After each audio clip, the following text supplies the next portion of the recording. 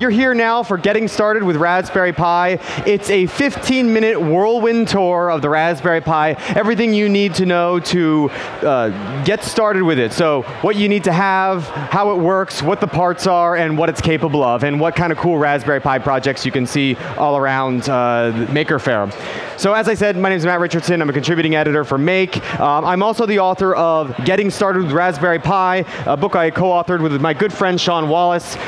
If you're interested in what I'm talking about and you're interested in knowing more about Raspberry Pi, there's a ton of good information in here. This is available in the Maker Shed, and it's also available online.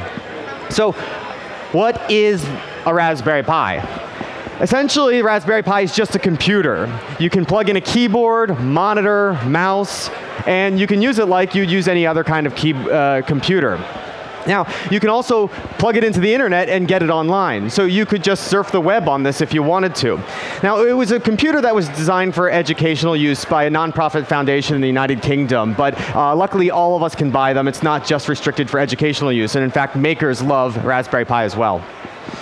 Now, if you want to talk about specs a little bit here, at the core of the Raspberry Pi is a processor. It's a lot like the processor you'll find in a cell phone. In fact, like an older cell phone, maybe a first-generation iPhone.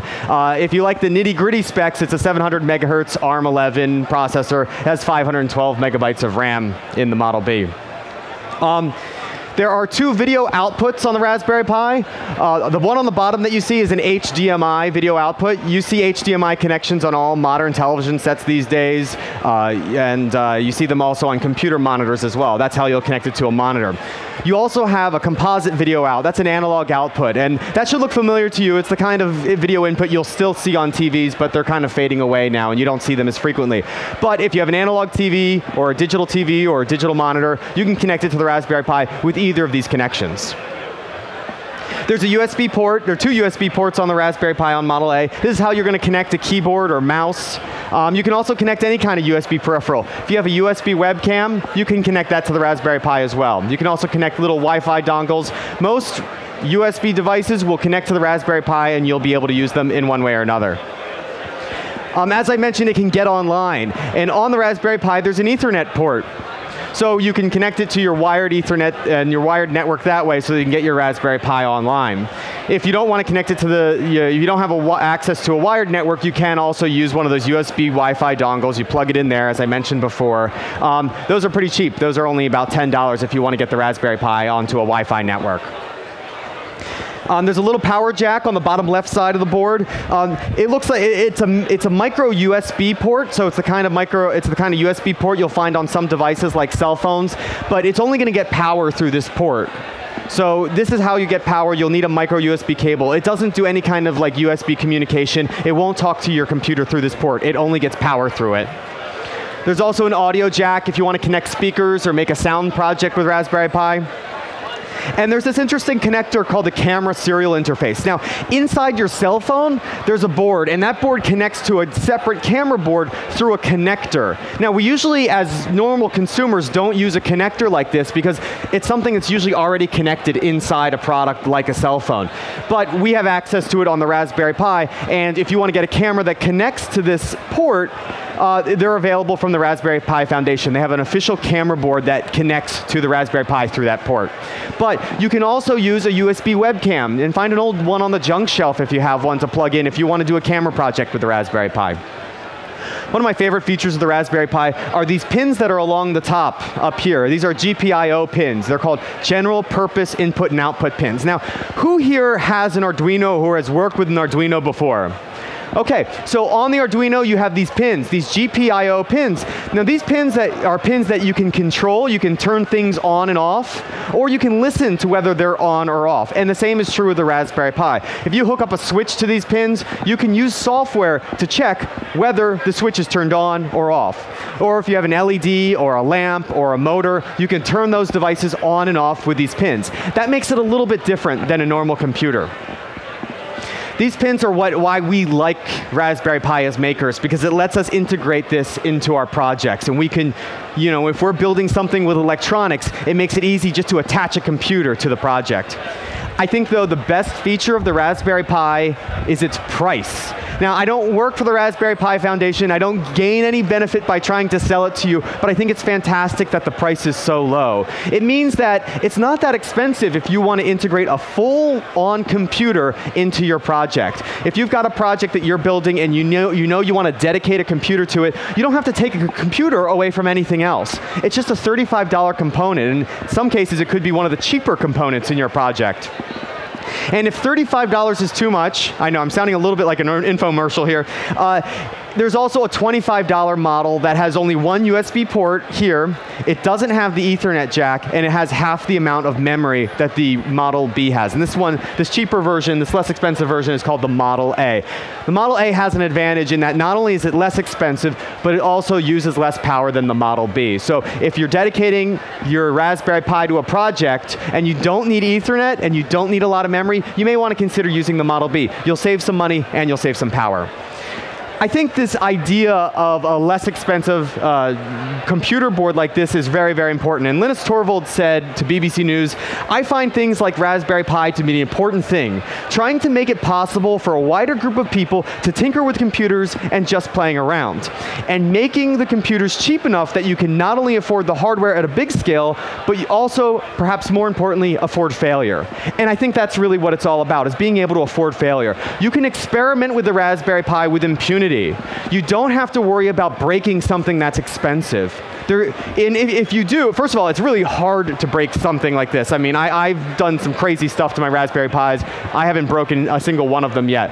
But you can experiment and not worry about if you're going to break it or not, because if you do, it was only $35. Now, that quote is from Linus Torvalds. He's the founder of Linux, which is the free and open source operating system, which is what the Raspberry Pi runs on. Just like your computer may have Mac OS or Windows, Raspberry Pi most of the time runs on Linux, and it has a desktop environment just like Mac or Windows. So you can use your keyboard and mouse, it has a web browser and everything. You don't have to use the desktop environment if you don't want to. You can just use it if you're comfortable using the command line terminal and just text input if you'd like. There are other operating systems you can load onto the Raspberry Pi, but the Raspberry Pi Foundation provides an official distribution called Raspbian, which you can load on, and it's fully supported, and that's where most people are using Raspberry Pi. It's the software most people use. I want to show you a few things that you're going to need to work with Raspberry Pi so that you can get started really quickly. For one, you'll need a USB charger like this. Most cell phone chargers will be okay, but you want to look out for one thing. It's got to be 5 volts, and it's got to provide enough current. And you'll see that it'll say 1A after the output there. That means 1 amp. You need about 1 amp to run Raspberry Pi, and not all 5-volt chargers will give 1 amp. It may also say 1000 mA, that's milliamps, it's the same thing. You can go as low as 700 milliamps or 0.7 amps, but you may run into some weird behavior if you plug in a lot of devices or you're using a lot of power on the Pi. Of course, to connect that power supply to the unit, you'll need a USB cable. It has to have a micro USB hook on the other side so that you can hook it up here. And instead of a hard drive, the Raspberry Pi uses an SD card. This is exactly like the kind of SD card you're going to put into your digital camera. And what's cool about it is it's the same kind of SD card you can buy in a drugstore nowadays. So if you ever fry one of these, and I have messed up my SD cards before by messing around with things I shouldn't have been, you can just go, you can reflash it, you can put new operating system on it, and if you really mess it up, you can just buy a new one as well. And these are cheap. Of course, a USB keyboard and mouse, those are very helpful if you're getting started because then it'll work just like a normal computer. A monitor, either an analog monitor or a digital one is fine. It has HDMI and composite out, as I pointed out before. Now, you don't have to have a case, but I think cases are really nice to have. This one I'm showing on screen, and the one I have in my hand here, this is from Adafruit. Pimeroni over there, they sell some amazing rainbow-colored cases that are pretty cool as well. There are cases available in the Maker Shed. As I said, you don't have to have a case, and you don't have to buy a case. But if you don't want to buy a case, you can also make a case out of Lego if you want. So if you're going to work with the Raspberry Pi, you're probably going to want to program it. You're going to want to make it do the things you want to do. There are a few different ways to do it. For one, there's an open source programming environment that's aimed at younger kids who are just learning programming. It's called Scratch. It's like a drag and drop programming environment where you use your mouse and keyboard, where you can drag things around and you can animate a little character on a stage. If you're a little bit more advanced, you can use languages like C, Python, Java, all of those will work. And if you haven't written a line of code in your life and you want to get started, I recommend checking out how well Python works on the Raspberry Pi. So let me show you a couple quick projects before I have to get off stage. I wanted to integrate the Raspberry Pi into my bike. I bike around New York City, and I wanted to get some information about my ride while I was riding. So I built what I call a dynamic bike headlight. I strapped a Raspberry Pi to the bike, gave it a battery, and I added some circuitry so that there was a sensor on the wheel so I could tell how fast the wheel was going. I connected it to a projector, a battery-operated projector on the front handle bike of the handlebars, and I took it out on the street. It's a dynamic bike headlight, so it was showing me the speed of my bike ride in the beam of the headlight as I bike around. Now, I'm normally a pretty conscientious cyclist, and I stick to the bike lanes, but for this demo, I had the camera right where my torso is supposed to be, and I'm stretching around it, and I'm kind of like teetering back and forth. I'm usually a much better cyclist than this, but this gives you a good idea of the first-person point of view when you're using this.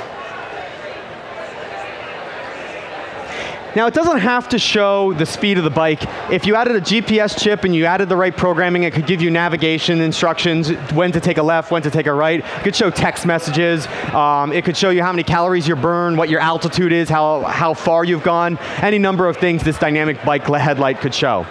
Here at Maker Faire, there's a ton of awesome Raspberry Pi projects.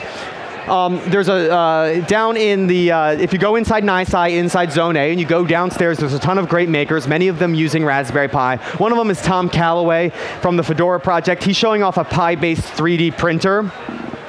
Also, a local hackerspace, NYC Resistor, set up their interactive multiplayer game called Future Crew, where you have these old antique devices that you can plug different things into, and there's a whole game involved. You want to check that out. It's also inside NYC. So there are plenty of awesome Raspberry Pi projects to check out around Maker Faire. I recommend just exploring. You'll see it everywhere. If you want to find out more about Raspberry Pi, the book is available online. It's also available here in the Maker Shed. I don't have much time left. I want to let the next presenter get set up. So I'm going to step aside here if you have any questions, and we can talk all about Raspberry Pi. Thanks for coming, and have a great time at Maker Faire.